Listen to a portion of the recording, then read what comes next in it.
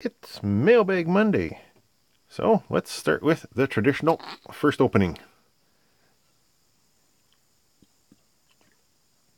All right, first up we have diode quantity 1. Wonder what kind of a diode. It is LEDs. Okay. No indication what color they are. So bring in ye old cheap LED tester. Looks like there's 50 or 100, something, I don't know. Okay, let's zoom in a little bit. Oh, it's a color changing LED. Nice, slow color changing. Blue, red, green, blue. Ah, cool. I've seen Big Clive use these things in a bunch of different projects, which is probably what prompted me to buy them. Let's see how cheap I got them. 100 pieces, 5mm RGB 2-pin slow flash round LED lamps rainbow blink. I guessed wrong. I thought it was 50 pieces. Whatever, 100 pieces, even better. Paid $275 Canadian or $219 American for them from Shengming Electronics. Obviously free shipping. Much to say about them. Forward voltage 3.1 to 3.3 volts, 20 milliamps. Luminosity 18,000 to 20,000. Unspecified units, 20 to 25 degrees.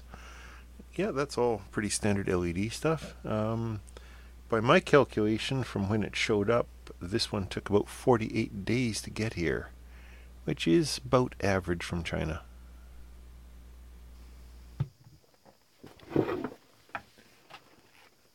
Okay, next let's check out one of these larger packages. It says it is 1 times module, value 70 cents. I know I buy stuff cheap, but I don't think 70 cents is an accurate statement. Of course, after all this time, we know those are always lies anyways. Oh, looks like a kit of some sort. That's kind of interesting. I always like kits. I'm going to start doing some kit builds pretty soon here. A few of you guys have asked for them, so I shall oblige. Well, that's actually a fairly hefty circuit board. Looks like all those LEDs are gonna go on in these. Oh, is that one of those hourglass things? What have we got here? DC jack, switch. I see another switch, bunch of LEDs. Oh, you STC. Yeah. Oh. Let's ask the schematic. It should know. Okay, what do we got here? U1 is an STC 15W201S. There are 57 LEDs. A switch, a PCB, a DC jack, and 4P ISP. That'll be those header pins there. A switch and one of whatever that is. Probably that little capacitor. Right. Get in there. Where'd you? There it is. That capacitor. Okay. So what happens here? We build, looks like 5 series strings of LEDs, 4 of one size and 1 of a different size. And they just connect to the pins of the chip. Power in. It claims to have a USB power socket, but I'm not seeing it. Nifty. Oh, it's got receive and transmit data, VCC up there. ISP. Curious. So mostly it seems to be just blinking the LEDs in patterns. Let's check the listing, see if it says anything more about it. I remember buying something like this, but I don't remember exactly what it does. Yeah, that's the one I remember. LED electronic hourglass DIY kit. Funny electric production kits PCB board. An auction. $2.19 Canadian or $1.75 American from Chip World. And there it is. That's odd. I wasn't expecting the LEDs to do things like that. That's kind of neat. See what it says down here. There's all the parts all knowinged out in a nice orderly fashion, like I am not going to do.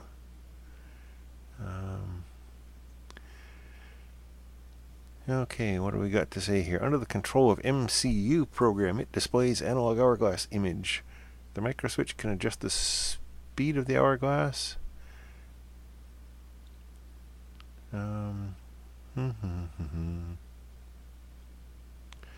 LED light emitting diodes that sand. Mimicking the movement of the hourglass. The electronic hourglass will be like a real hourglass. The upper part of the sand, one by one down. The lower part of the sand pile up. After the leak, we'll restart the switch. Click. Okay. It sounds like it's got a bit of an animation, which is going to be interesting to see what kind of an animation they can do with just 5 series strings of LEDs. No, 6 strings.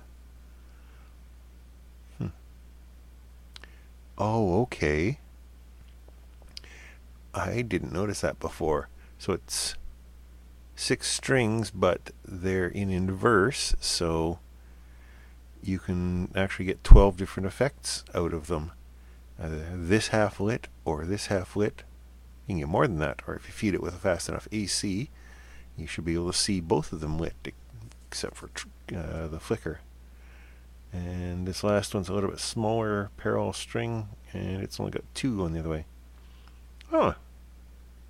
That should be kind of cool to play with. The important thing is going to be making sure that I get all the LEDs in the correct orientation. Okay, next thing. It says it's 50 LED lights.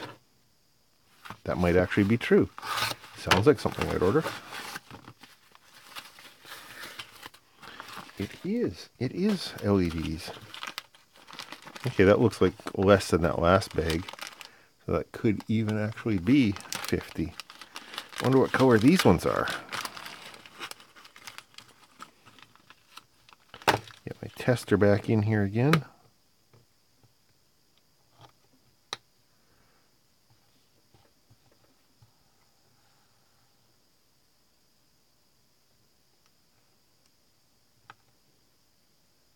Are these also color changers? I think they are. They are color changers again. Why would I order 2 different sets of color changers from 2 different... And they're both 5mm, both sets. Huh. Why would I do that? 50, 100, 1,000 pieces, 5mm full flash rainbow multicolor red, green, blue LED. 50 pieces for $2.91 from Pan Supermarket in this case. And I think I figured out why I ordered 2 batches. This particular batch took 75 days to get here. So I'm guessing that I assumed that I'd gotten ripped off and it wasn't going to show up, so I ordered the other bunch. And then these ones showed up. And actually, they showed up within about 4 days of each other, actually, even though, like I said, these ones took 75 days and the bag of 100 only took 48 days. You just never know. Anyway, I assume these are going to be very similar.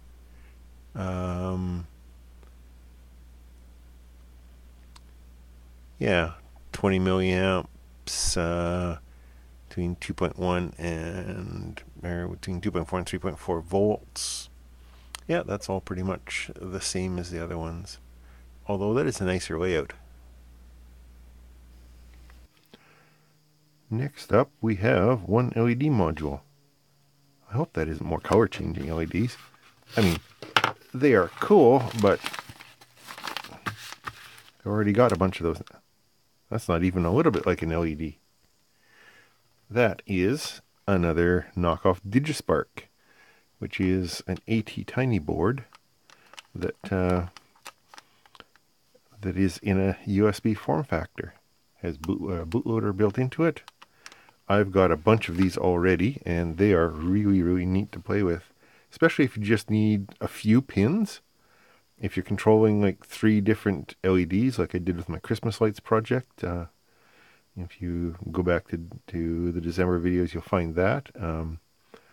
Or if you're controlling things that are I2C or controlling strings of neopixels or something like that, you don't need that many pins. It's a cool little thing, and they're fairly cheap if I remember correctly.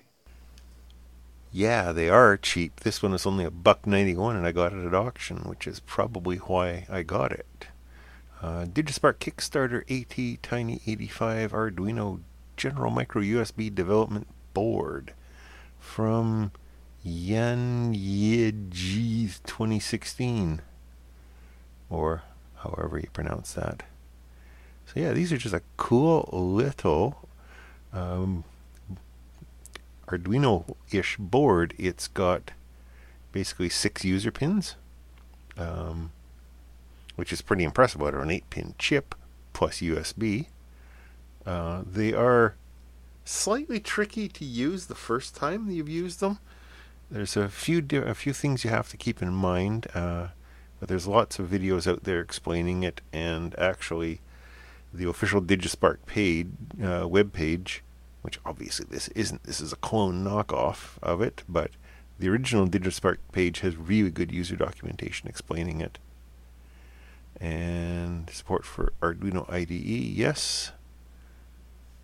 Yeah, it's all the things you would want in an AT Tiny board. And the fifth and final thing for today. Well, depending on what it is. I mean, we're going along pretty quickly today. I might do a 6th thing. We'll see. But the 5th thing today, electronic components, no commercial value. They claim $3 US value. Something that big. I think it's probably worth a little bit more. But we'll see. Ooh, there's a lot of stuff in there.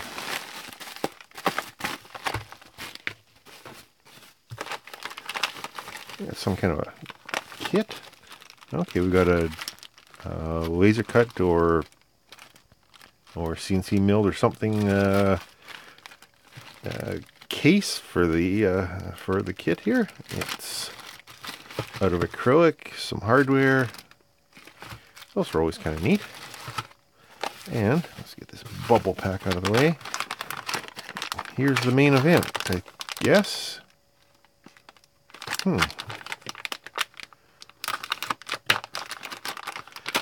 What have we here? Oh, it's one of those cheap little oscilloscopes. I remember ordering that a long time ago. Like back in 2017, I ordered this guy. So a lot of people have done these on their channels. Some people, you can get them as kits. I mean, Julian Eilert, I know, built one from a kit. He had a little bit of a headache with it, but the manufacturer, because his was a sponsored one, the manufacturer helped him out. I decided I didn't want to have to go through that hassle, so I got a pre-built one. Hopefully. Oh, I like doing that.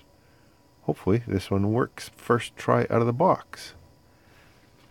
Obviously, we're going to give it a shot here. So even though this one's not a kit, it does come with a schematic and a bit of a manual with some troubleshooting. Excellent. So what have we on the board here? Let's just, those are swamping. Let's zoom in some. So 9-volt DC input up there. Looks like there's a 1K square wave output there. 3 volts, 5 volts there. There's the coax input. AC or DC coupling or ground the probe. Sensitivity range, 1 volt, 0.1 or 10 millivolts. And then a multiplier. Some ground. What's down here? A UART, TXRX and ground. A USB. What are these pins down here?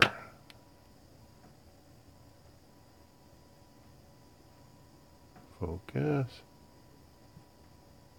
It's like data clock, voltage and ground. Okay. A trigger LED, reset, select plus and minus and OK buttons. Nifty.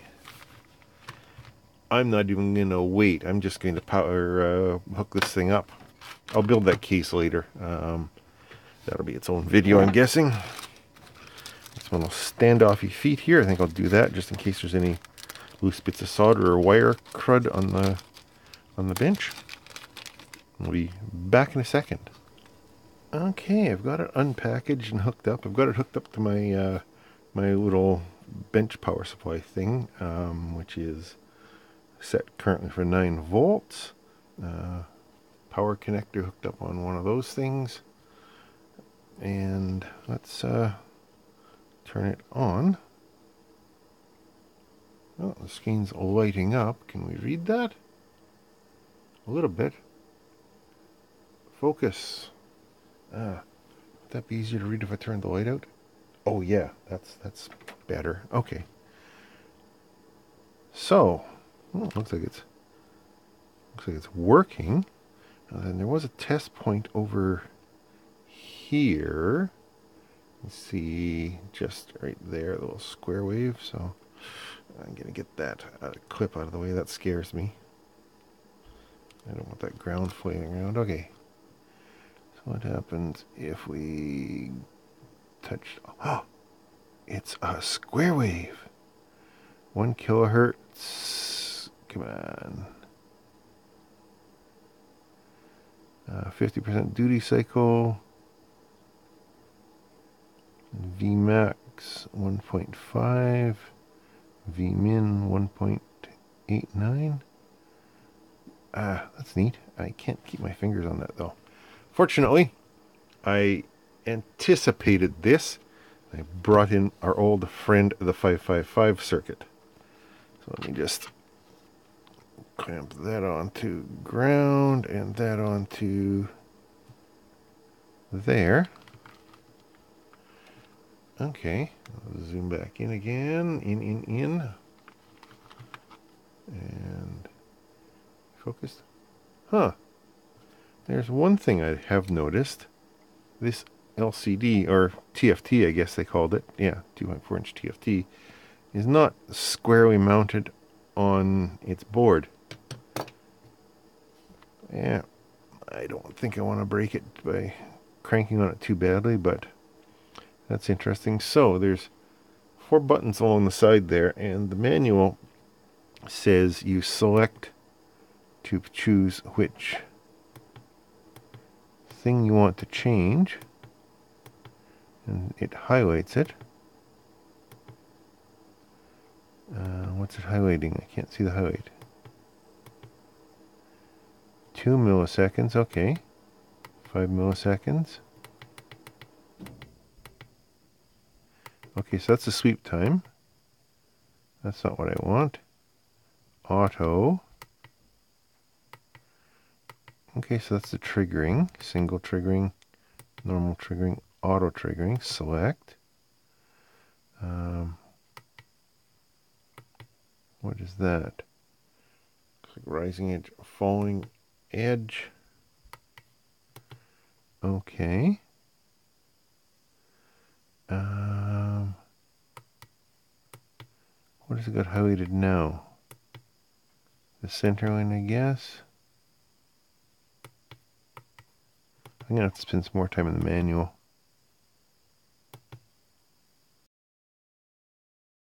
That's kind of neat. But that's just a digital voltage. I'm going to pause for a second. I'm going to go on to the capacitor of the 555 circuit, which should be a more analog voltage. Hang on for a second.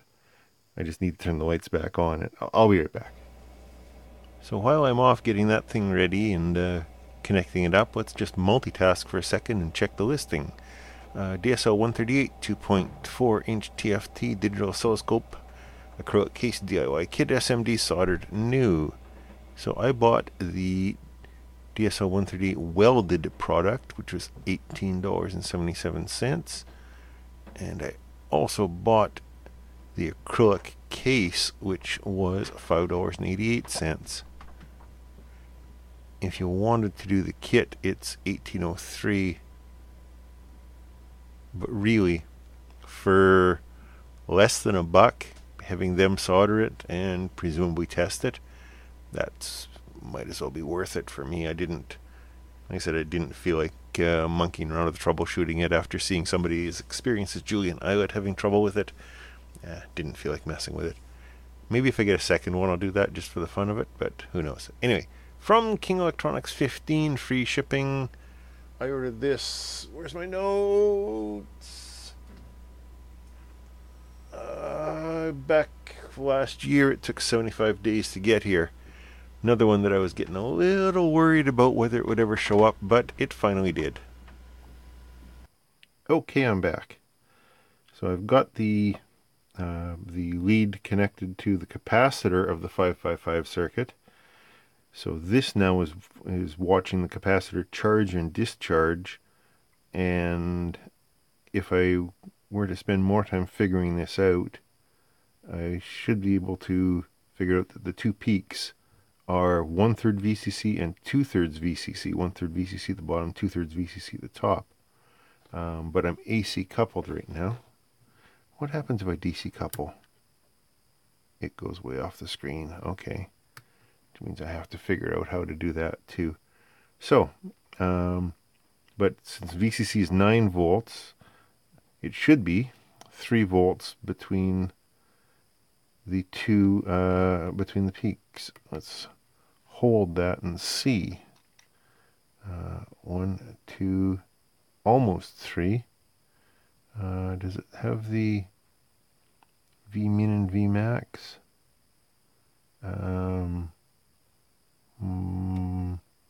Plus 88 minus 1.49.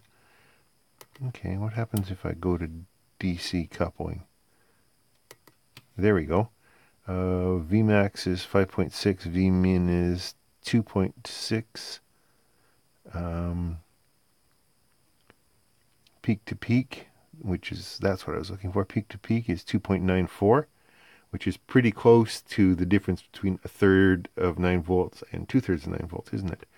So that's exactly what I was looking for. Awesome. So it does work. Oh yeah, what's the frequency of my wave there? It's about 6.2 hertz. I'm just going to quickly take that off the capacitor and clip it onto my output signal here, which is kind of spiky square waves, which is 6 point whatever hertz. Now then, there is a calibration procedure in the manual, which I'm not going to do right now because that's not what this video is about. I'm going to do another video in the future once I figure this thing out, going through it in a bit more depth. But the calibration procedure... Oh, wait a minute. We're in AC coupling. No wonder. If we go to DC coupling, there we go. That's a nice square signal. And a scope is a powerful tool. You've just got to know what you need to set it for to get the output view that you want. So now that we've got it on DC coupling, since this is obviously DC square wave, it's nice and flat. That's great. It's a little bit of grass down at the bottom, but we can live with that for now because it's probably not that great a signal anyway. It's just coming off my Where is it? My little breadboard 555 circuit. Okay, that's excellent, and it works, and that's all I needed to know for now.